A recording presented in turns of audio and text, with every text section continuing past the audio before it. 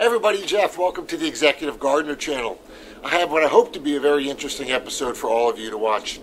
So when I first started gardening many years ago, a few years back, I always focused on when I used organic fertilizer to fertilize the roots. So if I used MicroLife organic fertilizer, I would put it in the hole where I dug the vegetable plant and then allow the roots to absorb the nutrients and so forth. Well, recently I've changed that approach a little bit and I've started foliar feeding. So foliar feeding, of course, is spraying the leaves as opposed to and allowing the leaves to uptake and absorb the nutrients as opposed to the roots. Now, I want to make something perfectly clear. When you're doing organic gardening, it's always most important to feed your soil first. So soil is a living organic body, okay? So the more organic material, positive bacteria that we put into the soil, the best. To me, the second best is probably foliar feeding, and I'm going to talk a little bit about the science of foliar feeding and how exactly I do that to keep my plants healthy. So let's talk about how foliar feeding works too, a little bit about the science of it. So foliar feeding, like I talked about, involves spraying a mist over the leaves of the plant. Now, the leaves of the plant, the science of the plant, just like our skin, our epidermis, leaves also have an epidermis. So you're looking at leaves of a lime tree here. Now, the underside of the leaf is mostly built of stoma, or stomata. I'll put the spelling up on the screen so you see it.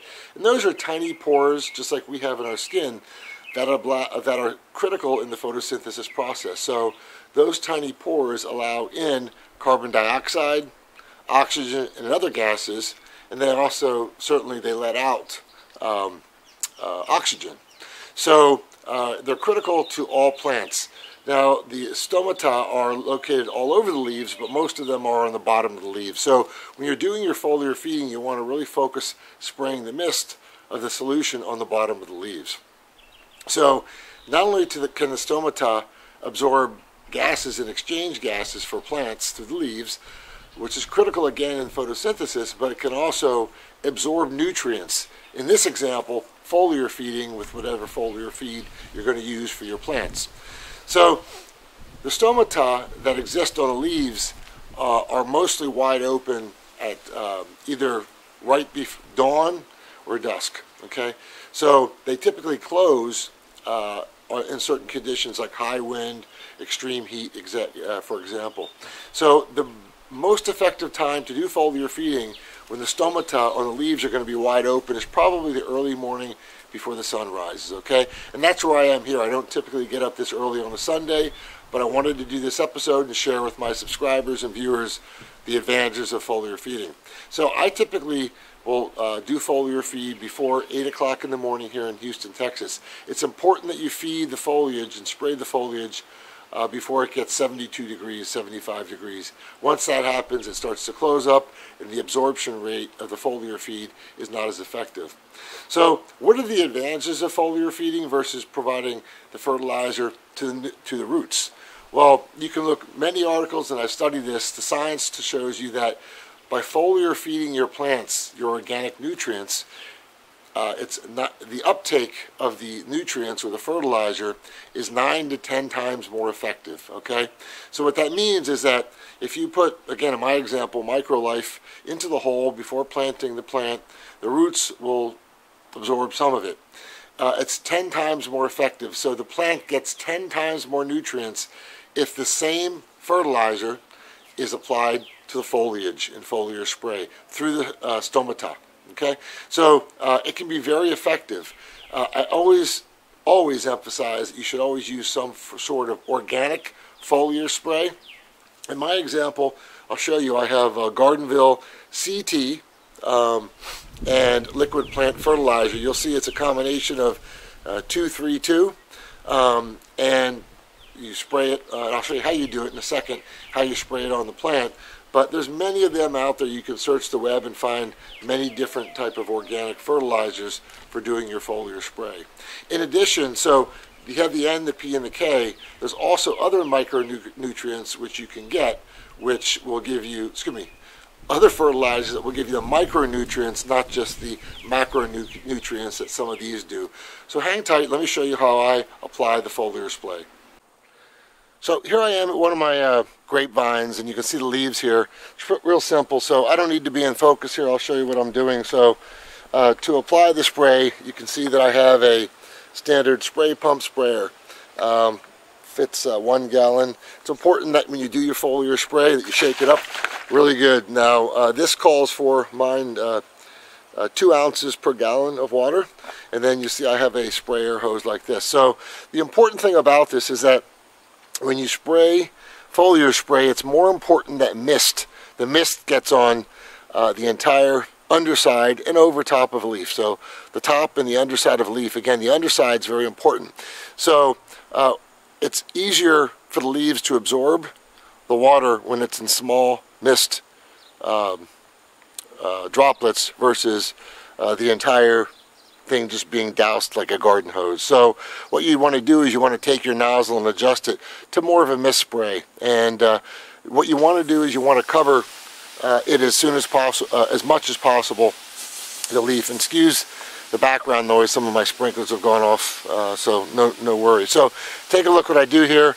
I simply have a mist on, I spray the leaves on the top, okay, like such, and then it's important to get on the bottom of the leaves. So you want to cover the leaves as much as possible as such, and again, it's important to do it at the early morning before it gets too hot, so the water has time to absorb through the stomata, and the leaf can uptake it. So all leaves, for the most part, benefit from foliar spraying, not just grape leaves like I'm doing here. All leaves do. Now, there's been some argument whether tomato plants benefit from it or not because they get mildew, but I use it on my tomato plants as well. So the frequency, how often should I do it? I foliar spray every 2 or 3 weeks, all of my plants, all of my leaves. I'm going to tell you, if you do this, look at your leaves before and after. Give it a day or 2 after your foliar spray. What you'll see is a remarkable greenness and fullness in your leaves and in your plants. It makes a remarkable difference. So that's it. It's that simple, guys. Not that hard to do. And buy yourself a sprayer. It works really well. So that's it, guys. That's how you do foliar spray. A little bit about the science of foliar spray. How you apply it, it's relatively simple. I don't care what foliar spray you buy, make it organic, and apply it to your plants. And keep in mind, junk in, junk out. So if we feed our plants a good macro and micronutrients, fertilize them well, they will reward us. So whether you're growing great lush fruit like this beautiful lemon, or vegetable plants, you spray them with foliar spray, they will reward you. They will taste incredible and 100 times better than what you buy in the store, okay? I guarantee you, for the most part, the store-bought stuff, not only was it picked a few days ago, so it's been off the vine, but chances are they didn't use the same great organic macro or micronutrients that you did. So that's all I have. Before I leave the show, I wanted to announce something. So I've decided that I'm going to start giving away things to my viewers, my subscribers.